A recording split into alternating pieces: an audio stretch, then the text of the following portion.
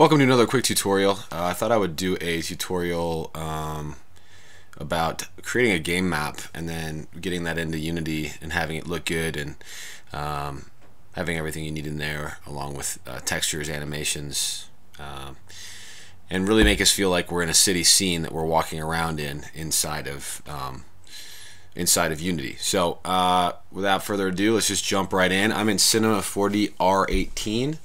And the first thing we're going to do here is we're going to create our base map. That's going to just be this first part of this tutorial. So city scene, I'm going to grab my plane. I'm actually going to switch my units over to feet. It doesn't really matter. I guess we'll just use meters since the United States is, for some reason, has not adapted the metric system. So let's do, we'll do 100 meters by 100 meters. So we're going to have this nice big area to have our city in. And let's go half that. Let's go 50 by 50. And we're just going to use one segment and then make it editable so that we have just one flat plane that we can start to cut up and make our kind of road grid. So I'm going to hit K on my keyboard and then the letter L to have my loop cut tool. And then I'm going to check and make sure that I have symmetrical cut on. And we're going to create our first row. Just if you go to the edges here of our plane, there we go. You'll notice that I can pick how big of a road I want. So we're going to do something like this. And then we're just going to add 2 more, but we have to have multiples of 2. So I'm going to click 5 more times so that I have 6 lines. And then I'm just going to play around a little bit with the roads and make them a little bit smaller. And we'll do something like that. So that's going to be the first part of our grid. And then we're going to do the same thing on the other side. So now we're going to come across here. Best to just kind of rotate around and look at our perspective. Let's go right in the middle there. And then I'm going to go 1, 2, 3, 4. And actually that's all I need. Right? Yeah. And so same thing. Make an adjustment here. Make my adjustment there. So now I've got this, this road grid layout, which is perfect to start with.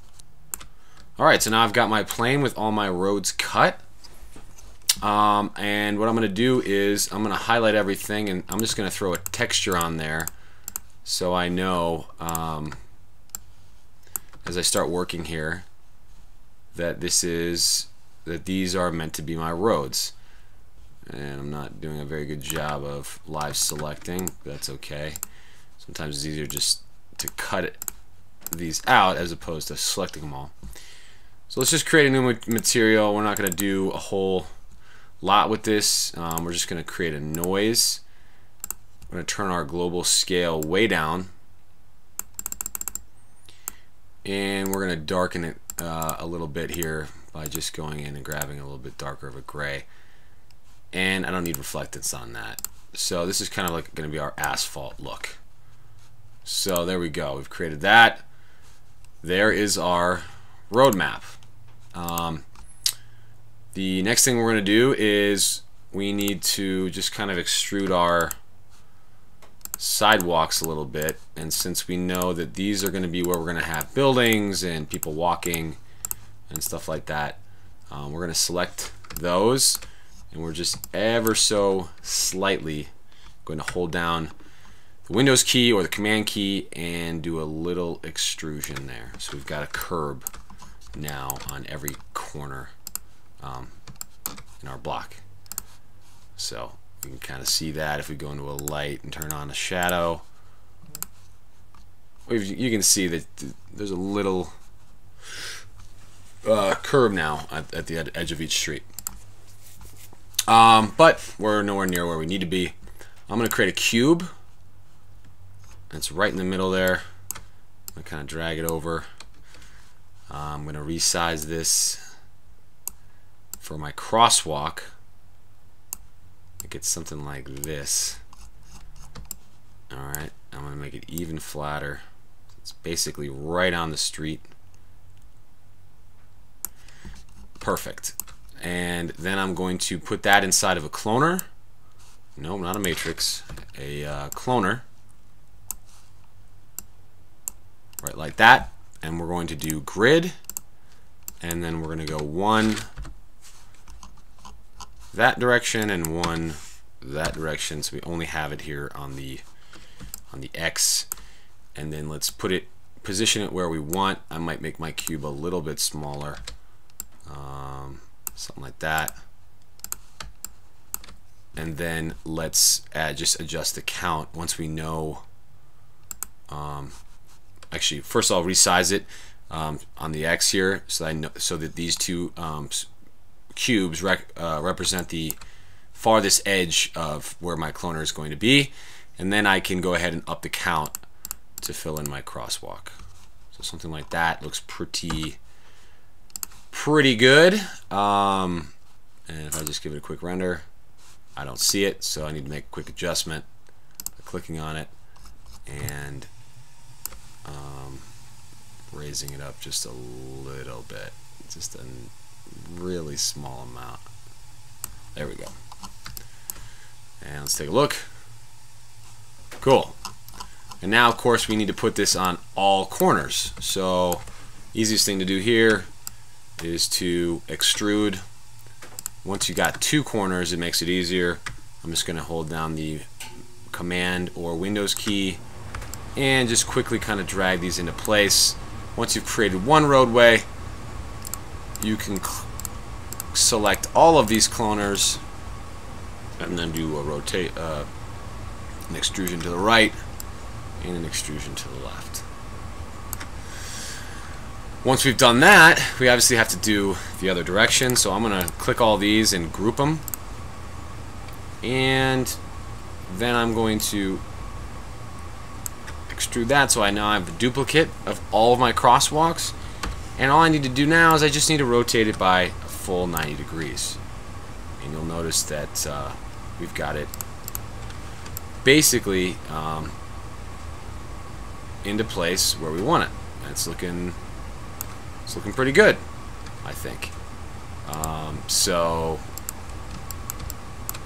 yeah, the next thing we've got to do is have some lines here that are our medians for the road. So I'm just going to use the same cube, and I'm going to create a copy, pull that out of my group, so I have it perfect. I have it facing in this direction, so I'll start by just centering it in the middle, and then I need to create another cloner, throw the cube in there. We're going to use grid again.